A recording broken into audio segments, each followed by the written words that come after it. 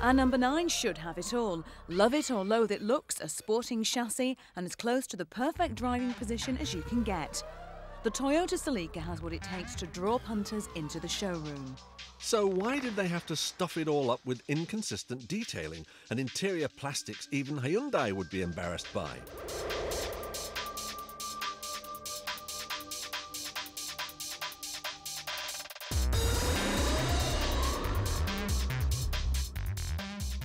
So it's disappointingly numb at the steering wheel for a car that's supposed to be sporting.